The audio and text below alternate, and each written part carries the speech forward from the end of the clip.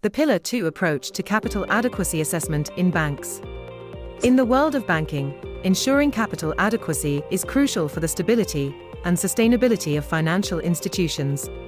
The Pillar 2 approach to capital adequacy assessment is a key component of the Basel framework designed to address risks that are not adequately captured under Pillar 1.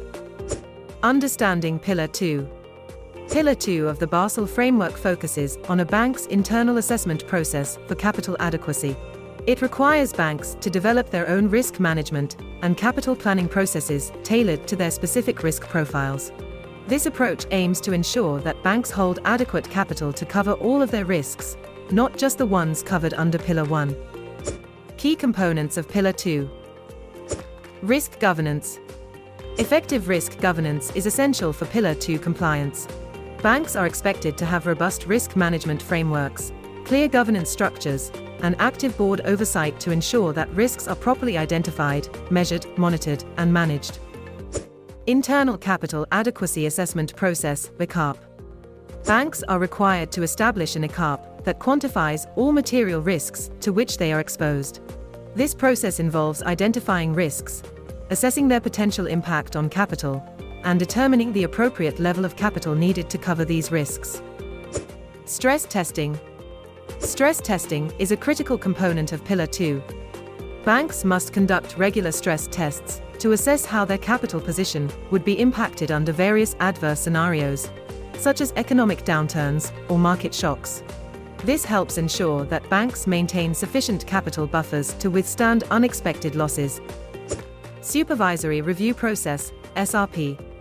The SRP involves ongoing dialogue between banks and regulators to review the bank's risk profile, capital adequacy, and risk management practices. Regulators assess the bank's ICAAP, stress testing results, risk appetite, and overall compliance with supervisory expectations. Benefits of Pillar 2. Increased resilience.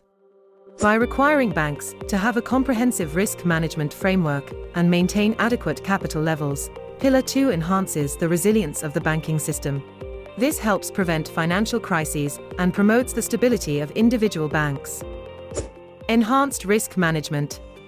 Pillar 2 encourages banks to have a deep understanding of their risks and develop effective risk mitigation strategies. By identifying and addressing risks proactively, banks can improve their overall risk management practices. Challenges of Pillar 2.